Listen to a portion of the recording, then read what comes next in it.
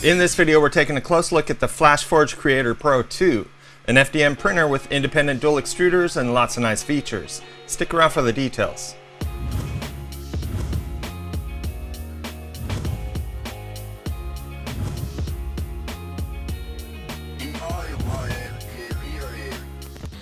So here we go. I've been wanting to share this printer for a while now and finally got the chance to do just that, so without hesitation, let's dive in.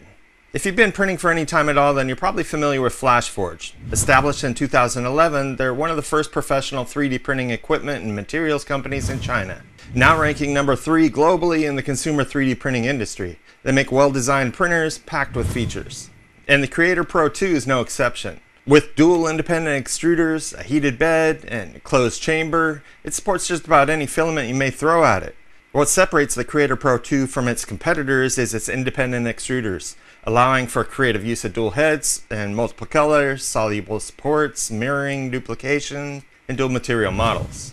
To cover all the details, we'll start with specifications, then get into functionality, and then look at its performance. The printer is reasonably sized with an external dimensions of 526 by 360 by 550 millimeters and weighs in at around 33 pounds. While it'll still fit on your desktop, it will require a dedicated space with access to the back of the machine in order for you to change the filament spools. Spec-wise, as mentioned before, the machine has 2 independent geared extruders with 0.4 millimeter nozzles. The max extruder temp for each head is 240 degrees Celsius. The heated bed has a max temp of 120 degrees Celsius, which makes it good for preventing warp on some of those more exotic filaments, as well as bed adhesion.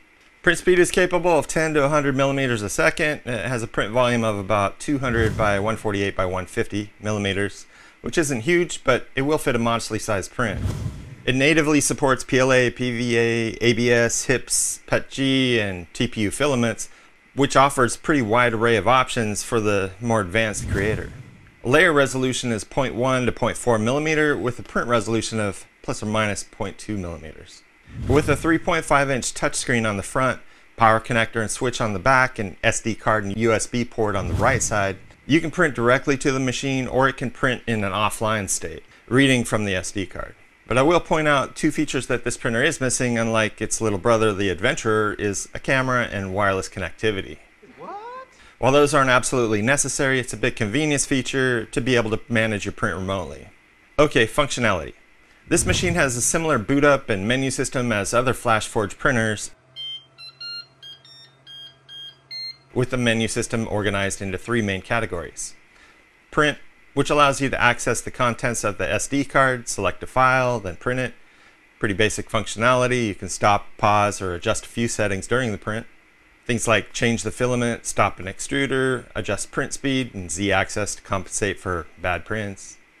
Back on the main screen, there's a preheat section that allows you to warm up the extruders or build plate. This is useful for releasing prints or cleaning your nozzles. And finally, there's a tools section, which is where all the important stuff is. This is mostly wizard-driven activities that step you through the process of further simplifying the interaction with the machines. The filament tool will walk you through loading and unloading materials in either of the 2 extruders. Level walks you through the process of leveling the bed. It's a step-by-step process that gives you on-screen instructions throughout the activity of each axis of the machine. There's a home button that simplifies homing the bed and all extruders. There's a manual button which gives you complete control of the movement of each of the extruders on any axis of the machine. But one thing worth mentioning is that although the extruders are independent, they share their Y and Z axis, which prevents you from moving them completely free of each other. Now this isn't a big deal, as none of the advanced modes of the machines would benefit from that feature, but if you wanted to get advanced and independently control the extruders, then you need to keep that in mind. There's a settings button which allows you to calibrate the X, Y, and Z axis, again walking you through the step-by-step process. There's an advanced section that gives you complete control to tune the settings manually, as well as set the language and do a factory reset. What's next? We have a status button which will also allow you to change the color of the internal LED lights, and lastly an about section where you can check the device specs, firmware versions, and that's about it. So let's dive into printing something. To do that, we'll need to prepare and slice a model. The Flashforge software is called FlashPrint. It can be downloaded from their website and provides basic functionality to add models, move, rotate, scale, slice, and then assign extruder behavior. You can assign extruders to specific models, used for duplication or mirror modes. or even process activities. For example, while you're setting up your multicolor models, you can tell it which extruder to use on each model, as well as when you're slicing the object, you can switch over into the advanced parameters and tune the extruder settings to identify which extruder to use for a raft or support and elements of the design. While the software does handle all the basic features and capabilities well, it's limited as to how much you can customize the slicing parameters, possibly to keep it simple and prevent bad prints. Also, I believe while you may be able to use alternate slicers, you won't be able to connect directly to the machine to print your sliced model. You'll still need to transfer the sliced model to the machine via SD card. That said, with a sliced model in hand, I insert the card, load the design, and the printer does the rest. The printer is relatively quiet at 55 dB, while my shop's ambient noise is around 46, so it's not much louder than the ambience. The enclosure helps with that.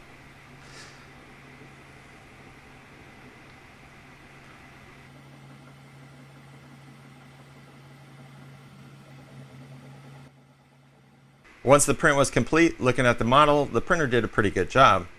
This is PLA and the calibration is pretty good. The wipe towers also did a reasonable job at keeping the colors from contaminating each other. All in all, pretty good results. One unique aspect of the Creator Pro 2 is it has these special wipe pads that the extruders rub up against to ensure that there's no ooze from your extruders when it's idling. I did a couple other prints to try alternate use cases, and for example, this tire and wheel is PLA and TPU, giving it a hard wheel with a soft tire. This is about the closest example of an instant purpose-built object with a good use of a dual extrusion to create a single object and without any modifications. While the printer does a pretty good job, I rarely use FDM for its surface quality. When I want something that looks great, I'd recommend using a resin printer. While the process can be messy, the results will always be superior to FDM. All in all, I'm mostly happy with the capabilities and quality of the machine. Its filament compatibility and functional simplicity makes it a real tool that requires minimal tuning to get great print results. I'd consider this a mid-grade 3D printer with some advanced capabilities that you won't find on most printers in its class. I'll put links in the description so you can head over and see Flashforge's full line of printers. Even if this machine doesn't meet your needs, they have lots of other models ranging in price and complexity. And now let's look at a few other prints.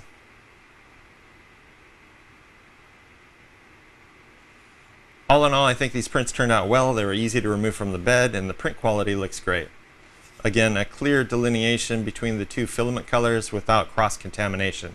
That's probably attributed to a pretty good slicer, well tuned for this machine. Well, that's going to do it for today. Hopefully this review is useful and gave you a glimpse at a pretty neat 3D printer that holds its own in the shop. If you'd like to support the channel, there are lots of ways to do that. For starters, subscribe to the channel and ring that notification bell. It'll keep you in the loop on future updates. Or if you like this particular video, give it a big thumbs up. It lets me know that sharing this stuff is useful. Leave a comment below if you have questions about the printer, and check out my DIY engineering website if you're so inclined. Lots of stuff over there. In the next video, we'll be circling back on the Heavy Robotics camera gimbal arm. In addition to that, we've got another batch of arcade or handhelds that will be milling bodies from different materials and even a vacuum form body. So that's cool. In the meantime, be safe, have fun, and I'll see you next time. Hey, if you liked the video, please subscribe to the channel. It's how we're building the community. Also allow me to bring better content. Also check me out on these other social networks. There's lots of cool stuff there too.